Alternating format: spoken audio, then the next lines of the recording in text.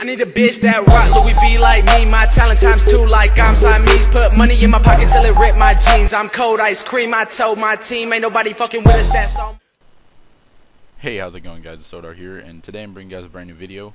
In this video, I'm going to show you guys how to install the SPRX integration to Visual Studio's 2010, and I'm also going to show you how to set up SPRX.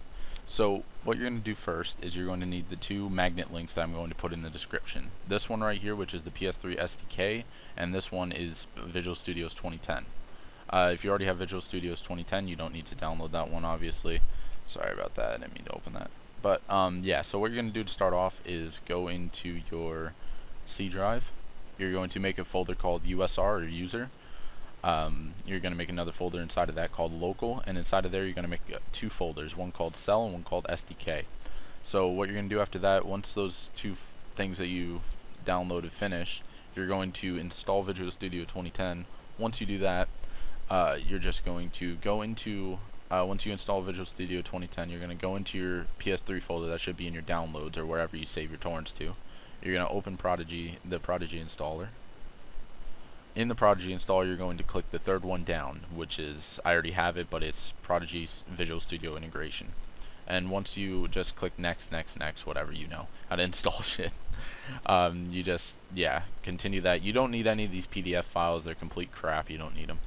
But you're just going to open up the file, or the zip files, and you're going to take the cell folder, or what's inside the cell folder, it doesn't matter, and you can just drag and drop it into your local. If you're taking the cell folder, drag and drop it into there. If you're going to go inside of everyone, just drag and drop it from there to there.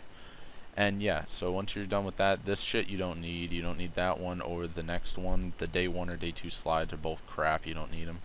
Pretty sure you don't need this either. No, you don't need that either. Any of these PDF files, I'm just going to delete all of them. You don't need them. This you do need. Anything with cell inside of it you need, and just take the folders. Yeah, just pretty much just take the folders inside of all these. This is just the Prodigy documentation. You don't need that. This is the installer. I recommend you keep that. This is an old version of the installer. If you have a newer one, use that, but this works just fine. And this one you don't need either, I'm pretty sure. Let me just check. No, you don't need that. I'm just going to delete that. You don't need that crap. You don't need, well, you can install this if you want. It's not mandatory, but I installed it anyway. Don't need that. You don't need any of this crap. You need this right here. And like I said, it's pretty simple. Anything with a cell folder in it, just go down all the zip files, and just anything that has a cell folder, you're going to drag everything inside of the cell folder into there. And then there's also another folder right here, I'm pretty sure. Yeah, that is SDK. This is where the other folder comes into play, which is this one, SDK. And then you just go in here and drag all this crap into there. And once you're done dragging everything from there with all those, you're also going to go through the installers. This is useless. The SDK manager, it doesn't work. It doesn't let you install anything. So I'll just show you that it doesn't let you install crap if it will open. Install, it does nothing. You just can't do anything with it. It's useless. So you just just don't use that. But you're going to use this right here. You're going to install this. Install every application in here. I'm not sure if they're all dependencies, but I would just install them all. I did. The tuner as well. All that crap. So yeah, obviously I have it installed.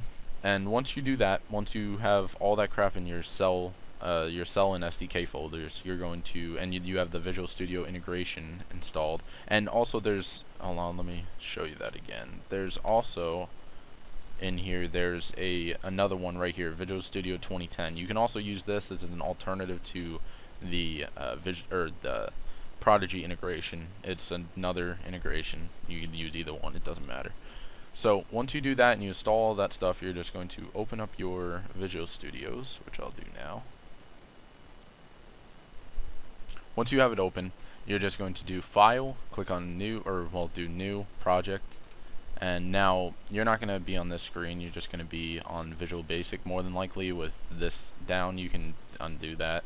It's going to be under Visual C++. You're just going to click on SCE and then PS3.